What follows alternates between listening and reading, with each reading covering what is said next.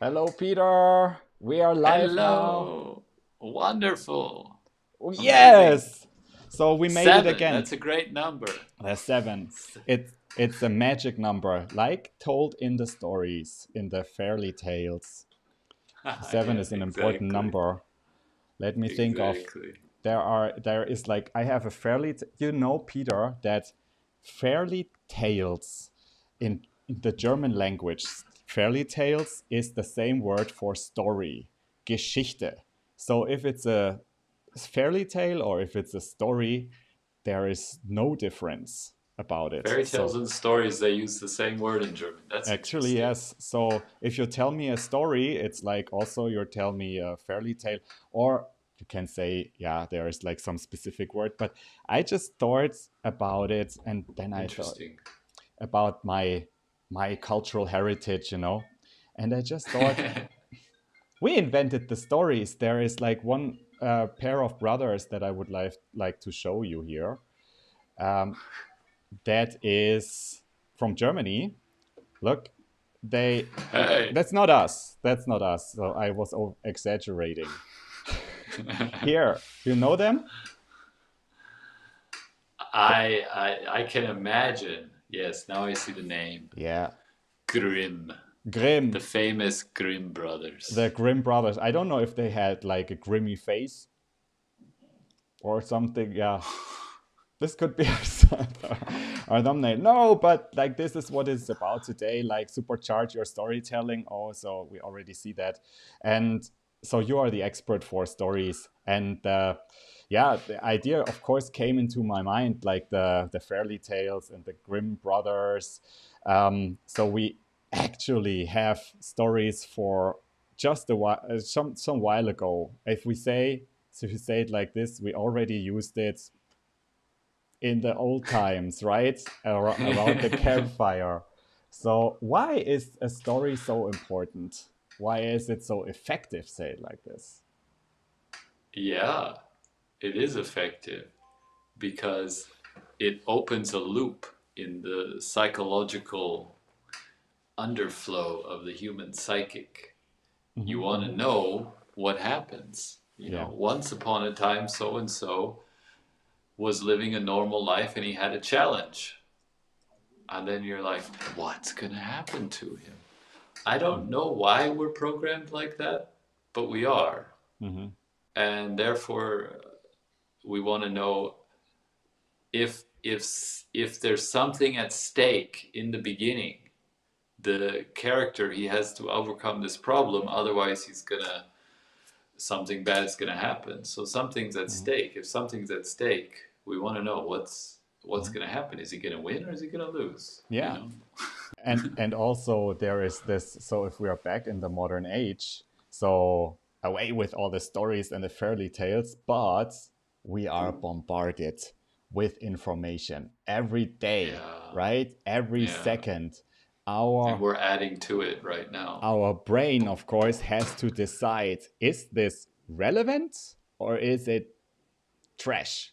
Can I Mm-hmm. get away with it? And I think that's the idea that we are talking about in storytelling as well, right? Because the brain can immediately hook. So I got this from you, Peter. So you mentioned the word hook. You can immediately hook in and think, okay, this is something for me or this is not something for me. If it's something for Yeah, me, I'm willing to listen in more, right? yeah. Is the character interesting for me? Is what's at stake interesting for me? Do I identify with this at all? There's so many different movie genres out there. Is it science fiction or is it romance? And different people have different interests. So if you're telling a story in business, is it something that's going to interest the CEO? Is it something that's going to interest the side hustler? Immediately get to the stakes when you're explaining your product or service as the beginning of the story. Mhm. I have to really congratulate you, Peter, because I think you are an absolute master about this. So you seem to have this, even though maybe you haven't like gotten all the grim fairy tales like I as a young boy, but like when was your start when you thought storytelling? There's more to it. Were you always a writer, or like when did it start for Actually, you? no. To be honest with you, and funny enough, I just did a kind of a particular personality test yesterday, something called Carios, something developed by German companies. Big Again, the German. Mercedes is using this for their Okay. employees. But anyway, it rated me as actually quite low in communication. Like as a decision-making tool, my communication skills are rather low. So that being the case, I search by nature, I search for easy hacks and shortcuts to communicate. Hmm. And when I found the Storybrand framework made famous by Donald Miller in his book Storybrand, I immediately recognized this is a very powerful framework to efficiently communicate something. I'm always about efficiency because it should be fast and effective. That means efficiency. Hmm. Wonderful. So I And really got so into it at that point some let's years dive into ago. it. You know what? I prepared something. So we try to keep it simple here, but this is helping us as well to. So you already The seen this, framework. the framework. This So is what's it about? this It's the is story brand framework from Donald Miller. this is the Storybrand framework in terms of the hero's journey, it's called, in other words, or basically the framework that every famous story, starting from Grimm Brothers up to modern day Hollywood, has to use. If they miss one of these points that you've had here in orange, if they miss one of those points in their story, in their movie, it's going to flop. They're not going to make money with it because nobody's going to be interested in it because it's going to be boring. So you have to necessarily touch on each one of these points in order to have an effective communication framework.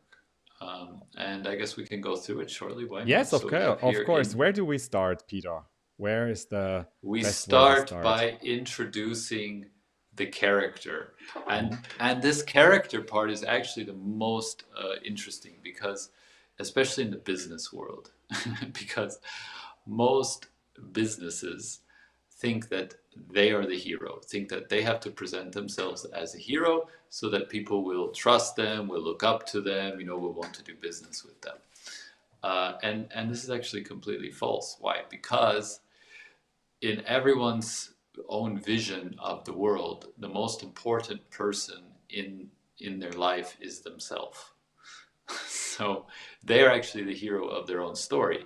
And as you and I, as we go through life, we're confronted with challenges, Hmm. and we all we want to really do is overcome those challenges.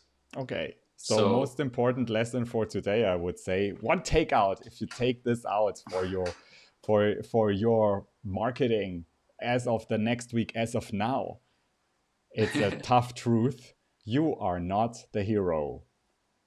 you are not the hero, but what you are is the guide. Yeah. And the guide, yeah, got a little bit Here we go. fan jangle it there. The Yeah. guide So, is, without the guide, you have a very weak story because a hero who has a problem to overcome needs something outside of themselves to push them to the next level. The guide could be as simple as a neighbor or a friend saying, like, hey, why don't you do this? Like I remember when I was 18 years old. So here we go. Here's a story. oh Once yeah. upon a time, Listen, I was look 18 how years I was a old. little bit like, Yeah, oh, and okay, you here's the see? story. Interesting, isn't it? Yes. Okay, tell me your story. 18 years old. I So when was you 2 years ago. I was bored sitting in my parents' house, and I wanted to go and travel Mhm. around Europe. I lived in America at the time. I didn't really like America. I wanted to go to Europe, Mhm. and I wanted to go traveling in Europe. And I would, that was, this might date me, but this was before Facebook, long before Facebook. Oh. And we had like, I don't know how anyway, we had forums. How you connected with people on social media was basically through forums. Hmm. and Oh, MySpace. We had yeah. MySpace. So I was Right. just chatting with someone that I didn't even know, that didn't really, I mean, like, just kind of met, just some random person on the internet. And I was telling them, like, yeah, I want to go travel in Europe. And they were like, well, then just go. And at that moment, I had a realization, like, I, I can just go. I will just go. Hmm. Yeah. And I did go a few months later. So that person was basically a guide for me in this particular situation. And in terms of business, in terms of companies, if you position yourself as the guide, as a qualified guide, which is, now you're positioning yourself as a hero. But if you more speak to your customers that they're the hero and you're going to help them, you're going to give them a plan. Now we move on to the fourth point. You give the hero a plan. This is what we're going to do to help you reach success. And then call them to action. Now, go and do it.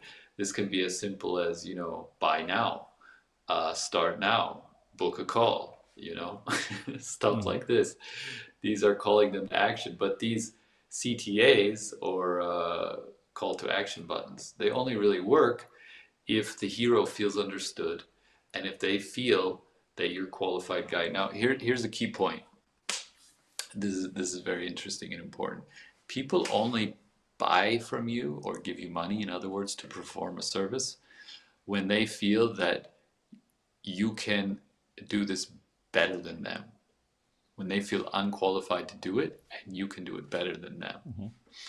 So that's why most businesses try to become the hero. But if you Hmm. just present yourself as the guide, you're gonna have a much better chance of doing that, because they feel, this person understands me, Okay, I right? just wrote it down. I have to be better than them. So, because I thought, okay, so what should I do now? Should I be better? So, should I put my emphasis on being like saying that I'm the leader, I can do the best life for you, the live video or Mm. whatever? Or should I just say I understand your problem?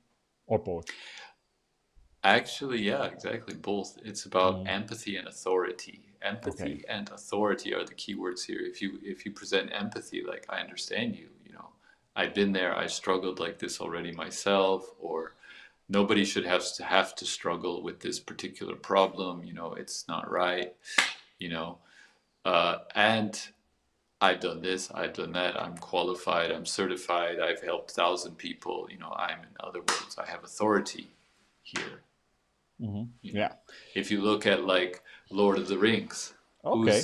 who's the hero in Lord of Yeah. the Rings? Frodo. Hmm. He has a problem. Who's the guide? Gandalf. His authority. He's old. He knows everything. He Exactly. gives them a plan. Go to Mordor. Hmm. Calls them to action. Here, get out the door. Now, are they going to end in success or failure?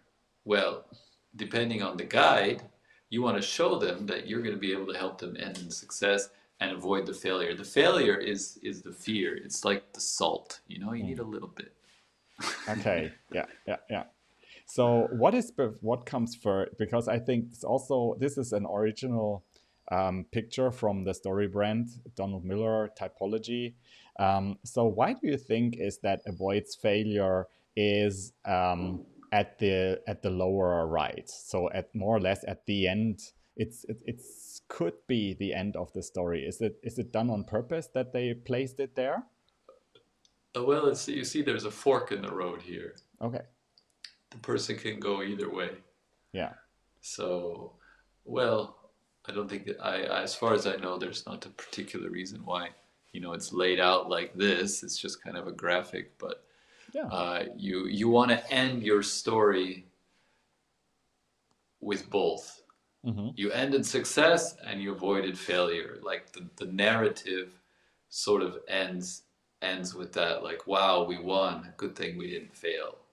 Like, I can reference one movie I seen, like a sports movie, for example. I remember watching a sports movie with kids sport, playing football when I was young.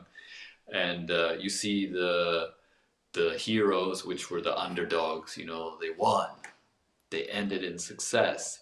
and then you see the other team, how they failed and how miserable they were, and then you get an idea of the failure that you're avoiding just by seeing the other team who lost. Yeah. And And that this, builds up the wow, they won.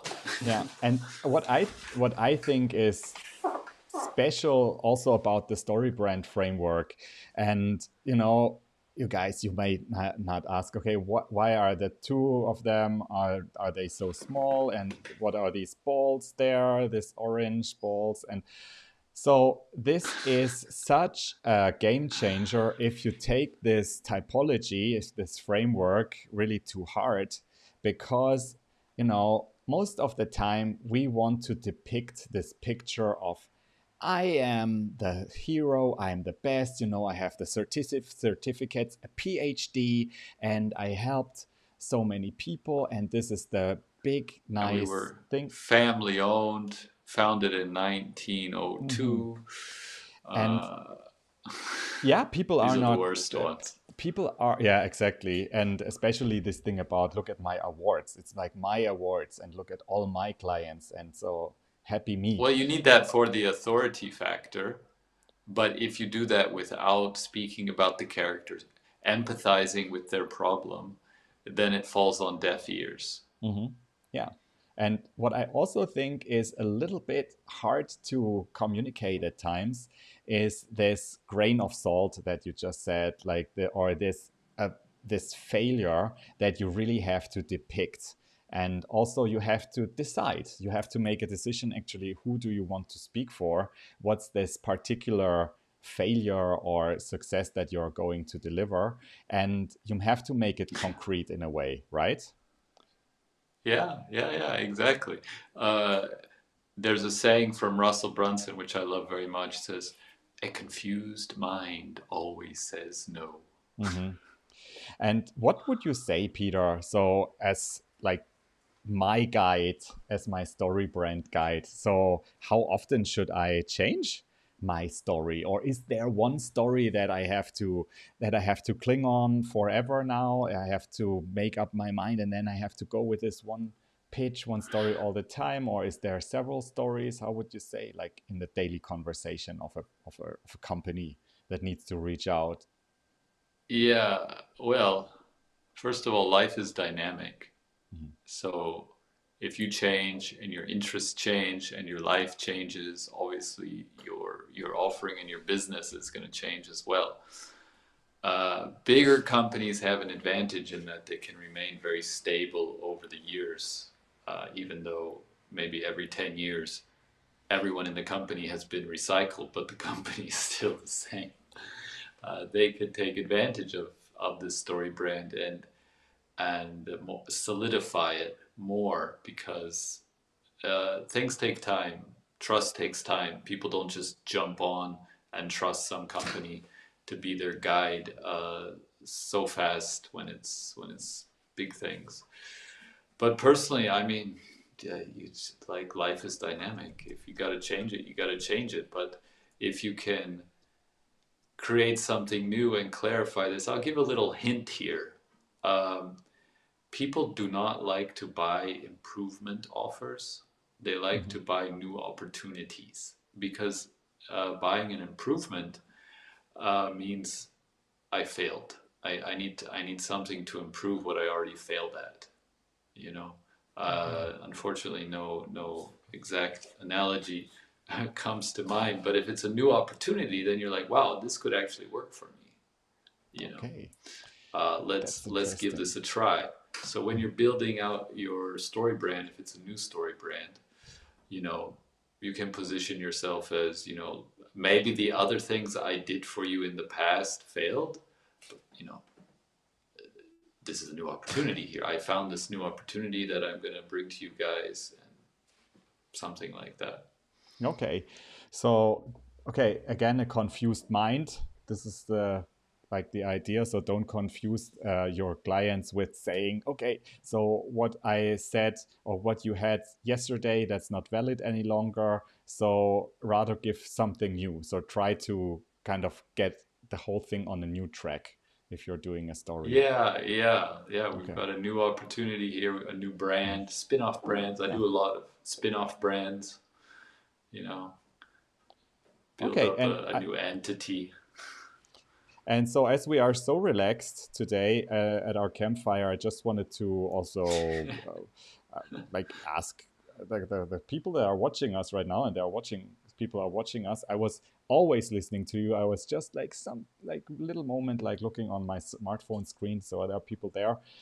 So if you have any question on storytelling, on the expert Peter William about storytelling and how to find your right story, it is now the time to get this absolute expert in thinking about your story and also helping your clients to save energy, because a story is an energy saver. It helps your clients to know exactly in a few seconds what this is all about, what you are delivering, what product, what service, Yeah. and so also how they can benefit. And at the end, people love to buy if they know, if they get the if they get a story that is on track. And so the Yeah. question is also, Peter, why is it helpful to get somebody like you or me, like as an outsider, to get involved in the story, because we don't know so much what the particular company is doing, somebody could say. Yeah, that's actually the advantage. I think everyone knows this point when you're too close to something, you don't see it Mm, properly anymore because subconsciously you have all the information about it. So the questions when you're trying to write and clarify the story brand, the right questions don't arise, how what to explain. That's one thing. The other thing is uh, as Abraham Lincoln once famously said in a letter he wrote somebody, I would have written you a shorter letter, but I didn't have time.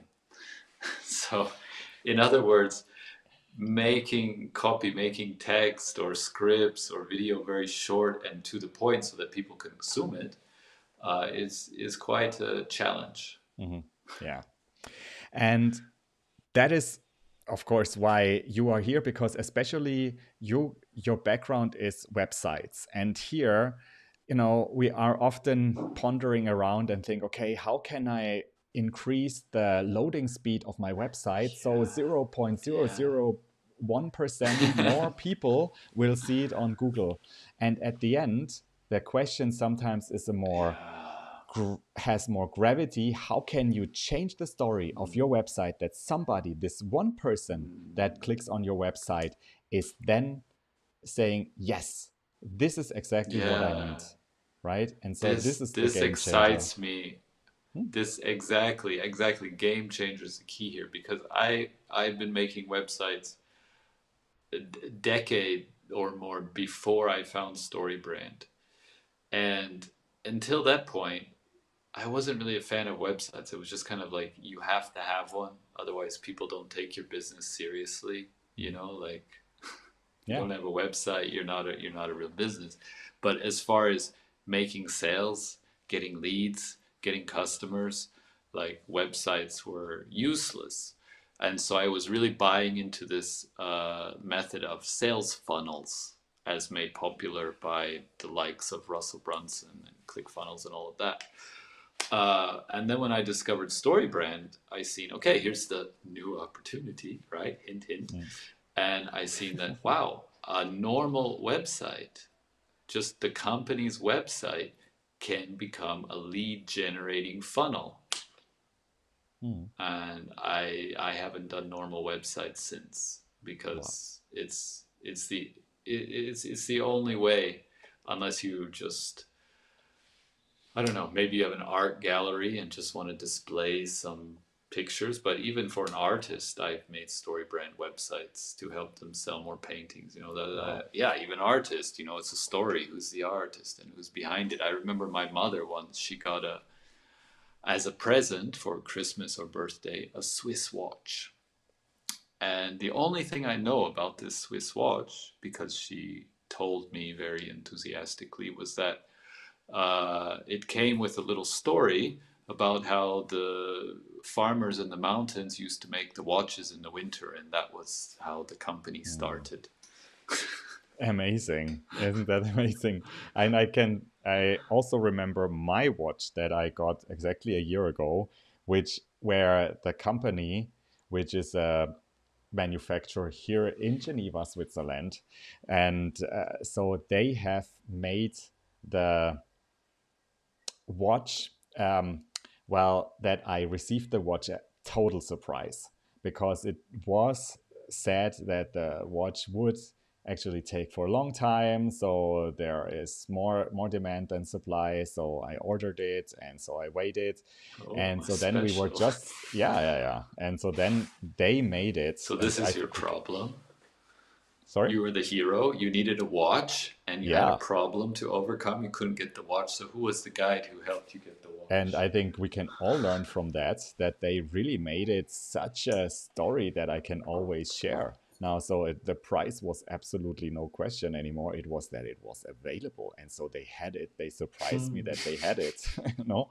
And I think what we can learn like from these small boutiques is that they try also to then create a client conversation and also a client relation with maybe a one-on-one story that they have created. But like last question, because Ah, we are interesting. like your time is valuable, and I also, of course, you as a viewer as well. But we are talking about so much about video marketing, and video is the new important thing to reach out to gain visibility. You know that Peter and I are these two marketing guys that fell in love with the idea of like you can just sell more effectively through video.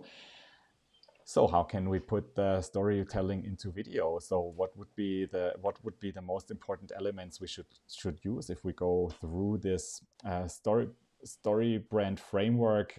What would you say, Peter? What What's can we bring from this into video? Do we have to take it all? Do I have to take a character has a problem, meets a guide, who gives them a plan, and calls them to action, helps to end in success and avoids failure?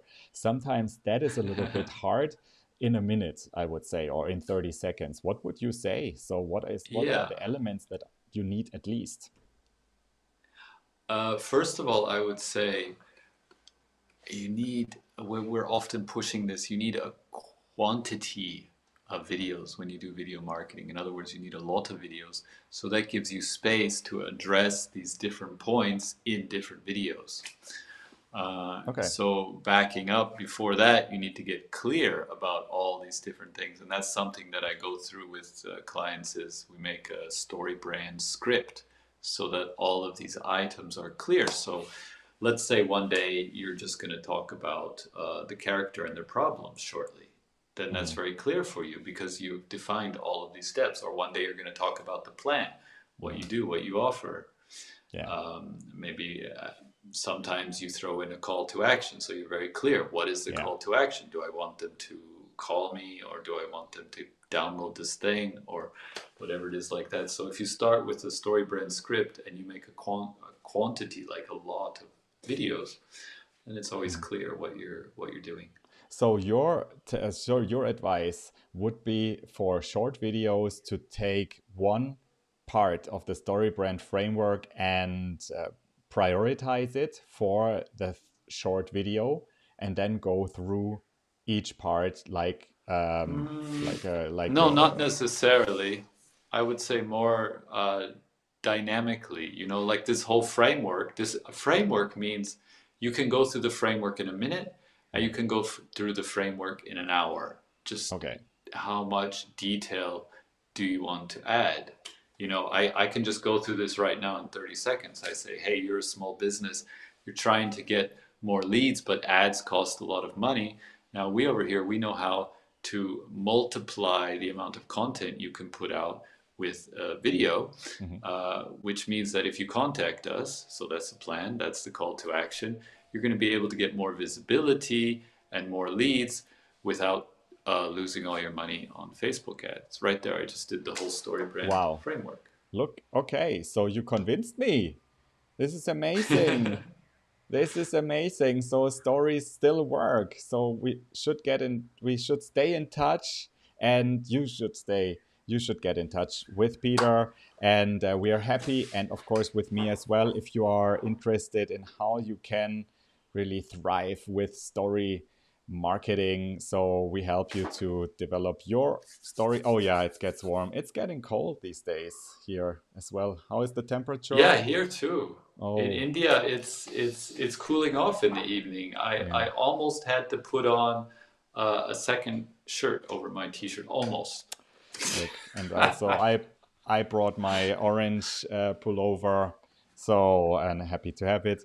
And also, the virtual campfire with you is always feels so warm and cozy. I It's wanted to fun, thank yeah. you for your availability, Peter. So you're so busy, and so that we make it happening. Same, Daniel. I appreciate that we just Yeah, keep this going. And I'm looking forward to next Friday. We're going to have another surprise topic because, yeah. we are two guys here who have been doing marketing for most of their lives. So we can just go on and on. Absolutely. So I already have an idea what we're talking about. The idea could be, let me think, because we have rarely time to discuss it. So we are just, somebody is then pushing for the topic. I would say we are always talking about the secrets of marketing success for 2024. So the next year is approaching, and there is one channel that I hear over and over is leading when it comes to, yeah, like benefits that you will receive if you are going in right now. And this channel is called LinkedIn. And so this is why either next time or the time after. So I would like to Yeah, invite you to talk a little bit more. How can you make your stories work on LinkedIn? How can you make video marketing on LinkedIn? Because if you're in now, so you are bound for big success just because the platform is thriving right now, and not yeah, everybody has used the opportunity of going into LinkedIn. So this would be the topic for next week. And of yeah, course, let's do send that. us a question. Yeah, Thank you so much. wonderful. Okay, Thank you, everyone, for watching. take Thank you, care. Daniel. Thank you. Okay, all the best. Bye bye. See you next week. Bye.